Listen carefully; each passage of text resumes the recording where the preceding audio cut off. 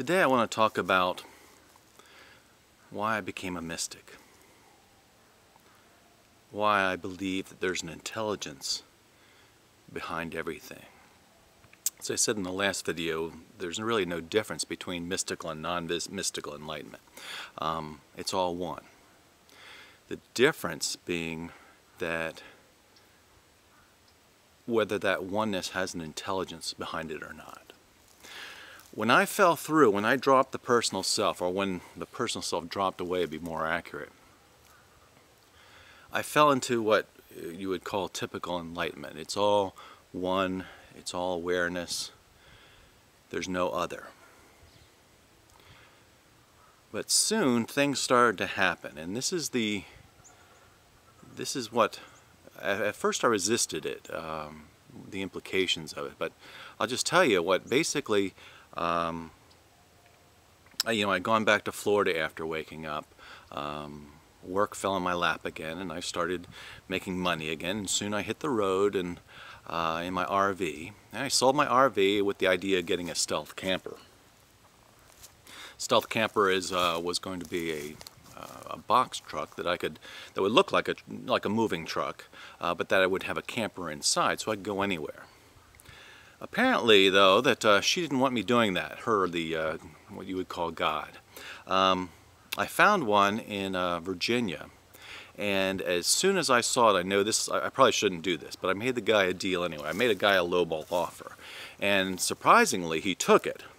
So, like a fool, I went and bought it anyway, even though my gut said don't do this.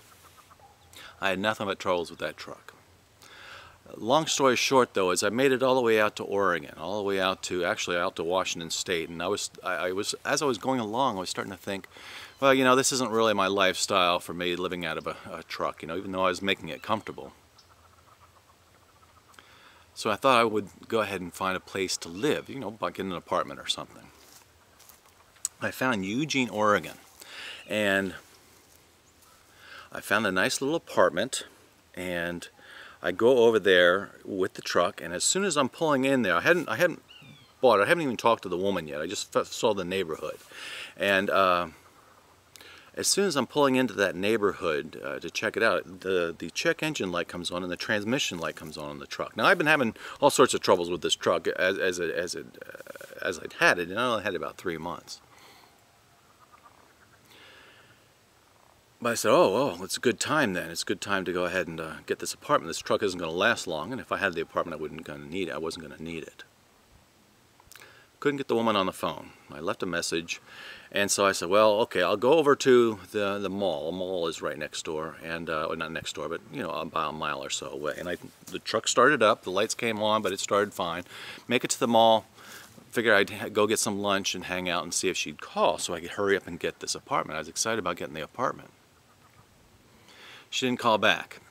So then I got back in the truck. Truck started up, lights came on, drove it back to the hotel I was staying at. I pull in there, shut the truck off, and then I go to start it again just to see, if I was still going to have any problems. Nothing. Not even a click. Just the key just turned. Nothing. About an hour later, I got a call from my mother saying she's got cancer and that they're going to have to operate. This is the same kind of cancer that Steve Jobs had. So, in a weird sort of way, everything kind of worked out. The troubles with the truck, me getting fed up with it, getting all the way out there to Oregon, a place I thought, well, I'd like to live, but then not being able to get a hold of the woman who was renting the apartment, getting all the way back to the hotel that I was staying at, and then the truck dying there, then getting the call from my mother, and me knowing that I was going to have to travel all the way back to Florida and take care of her. I ended up donating the truck to the food bank of Lane County, and they appreciated that. I lost about $15,000 on that deal, but it all worked out in the end run. I came back to Florida, took care of my mother, helped my sister move, and things all started working out because now I was, which I didn't realize this at the time, though, things now were working out because I was being selfless. I was helping others. 3 months goes by, my mother's better. thought the cancer was all taken care of. I head back out on the road again, this time in a little beat-up Ford Escort, traveling the country, looking for a place to settle down to live. Nothing felt right. For 3 months I was out there, and I was all over the country in that little Escort. Nothing felt right.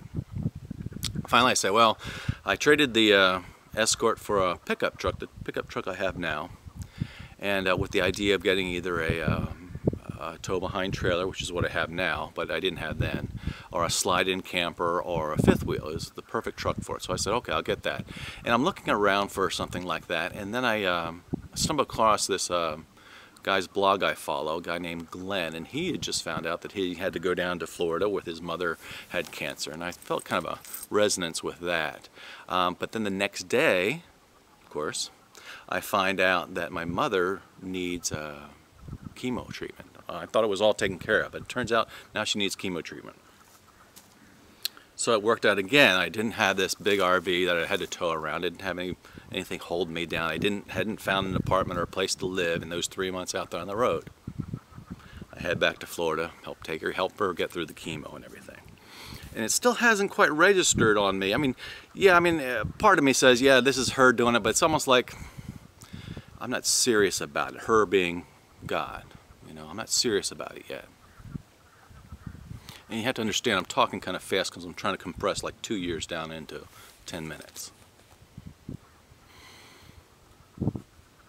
3 months after the chemotherapy, at the end of so it was an experimental treatment with the pills, so it was a longer process. And at the end of her last treatment, she went to have a CAT scan done. And the first CAT scan they had her come back and do another CAT scan because they didn't like the results. We weren't sure what it was. The next day, after the second CAT scan, the doctors were so surprised because they couldn't find any of the cancer. You know, it wasn't showing up in the CAT scans. That morning, now at this point I had already bought the trailer I have now, a little travel trailer, and I was staying at a county park just near my parents so I could still look in on them. The next day after we found out this great news about my mother's cancer miraculously not being there anymore, I hear an owl outside my window in the morning. And I'd never heard an owl before, not down there. I go outside and I look up in the tree, and here's on the branch looking down at me is this great horned owl hooting at me, or hooting.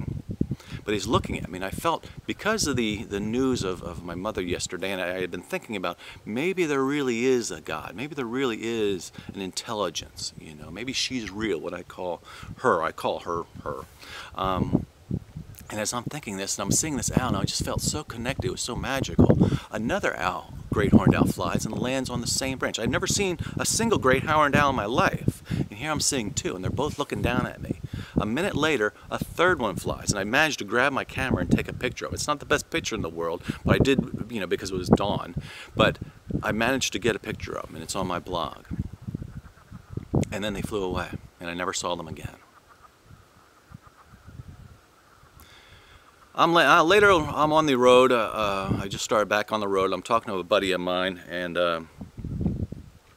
for some reason it pops out of his name is Jim, and we're talking, and for some reason it pops out of my mouth because he was complaining about something. He wasn't getting something. I said, there's only one thing real in this universe, and whatever you're holding on to, that's not it. And he looked at me like, where'd that come from, you know? And then he realized I was talking about her. And so he didn't follow it up. A week later, his house burns down. All his possessions were gone. He gathers what few things he has. He puts them in the garage. That night, the garage is broken into and everything's stolen. That was another weird coincidence. A couple weeks later, he calls me up. He says, I'm going to do the nomad thing. And he decided he's going to get a Winnebago Via, which is a very rare small Class A RV. But there aren't many of them. I've never seen one in my life until I looked it up on the website. But he says, I'm going to get one of these, and I'm going to tow a Jeep behind it. I think that's what I'm going to do. 2 days later, I'm camped up there in Alabama in this campground. There's no one at it. Like right now, I'm the only person in this whole campground where I'm at in Louisiana because it's the winter. No one else is in there. There's a couple people in, but there's plenty of open campsites. 2 days after I hear this, Winnebago Via pulls into the campsite right next to mine. There's plenty of spots, but it pulls in right next to mine, and it's towing a Jeep. All of this implies there's something going on. It implies that there's an intelligence that manipulates the world. And since waking up, this happens every day. It happens all the time. Those are the big ones, but little things happen all the time. And you hear this from spiritual seekers the world over.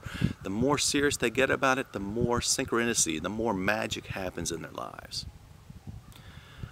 What I do is I look at this and I say, well, how can this be explained? How can this all happen without an intelligence behind it? Like I said, when I first woke up, I really had no opinion either way on it. I didn't experience these things enough. It was the typical emptiness, fullness type feeling. But more and more and more, I see her. I see this participation in my life by a omnipotent force. I call it her. You might call it God. And I can't deny it anymore, and I couldn't deny it. And that's why I've become more and more mystical in what I talk about. And I say it all the time. The less there is of me, the more there is of her. It's an equal proportion. It's all one thing, but the less you feel that you are of yourself, the more she participates in your life. The less there is of you, the more there is of her. It's as simple as that.